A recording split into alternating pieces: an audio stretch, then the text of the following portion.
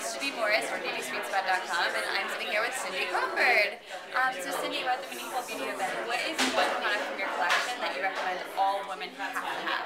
Well, I think a fun product to have is the serum. It just delivers that instant ability. Modern look. She was talking about it being like the red carpet glow. Yes, definitely. You can use it, I mean, it's a serum, so you use it under your moisturizer, but one of the little tricks that some of my makeup artist friends turned me on to is you can use it again on top once your makeup's done. You take a tiny little bit and just dab it on like your cheeks, and you get like that dewy cheek. A dewy fresh glow. I love that. I'll have to try that one. Okay, great.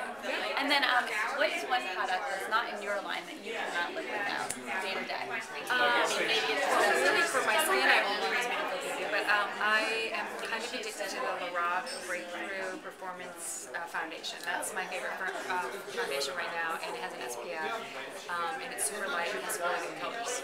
Great. And then your dress, we talked about your dress earlier, Roberto Cavalli. It's fantastic. Who's your favorite designer? Who do you love I have wearing? to say Roberto is definitely one of them. I like Alexander Wang. You know, but I'm in LA, I live in LA in Malibu, so I'm kind of like a jeans and a cute top kind of girl. And that can be anything from Elizabeth and James, I love. You know, great cords by anybody, different brands. I'm trying to think. I love leather jackets, but you know, it doesn't always have to be a big designer. It can be, if you find like a cool little one. I love that you're very like natural, all-American. Like you know who you are, and you can just rock anything. Yeah, well, I mean, not anything, but I feel like by this point I've kind of figured out where my comfort zone is. So. That's good. That's very nice. And then one more thing. If a girl was to get into modeling today, since she was starting out, what piece of advice would you give her?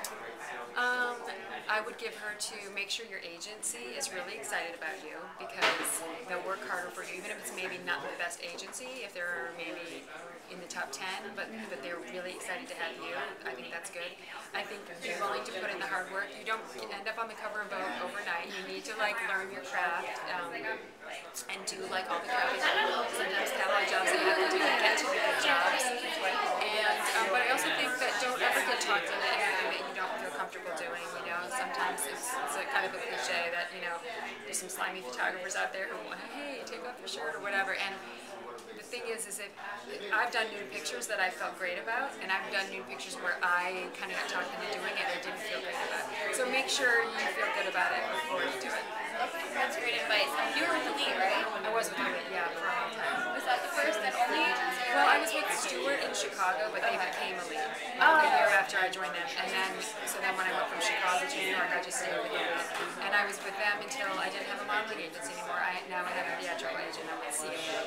And just because I'm doing more licensing in my own projects, it seems to work better. And I'm in LA, so.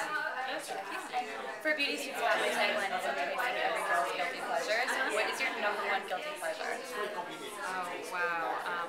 Massages. Every girl. Yeah, I love massages. And, you know, chocolate, but that's too cliche. Okay, well, thank you so much. Thank you. Nice talking to you. Nice to meet you.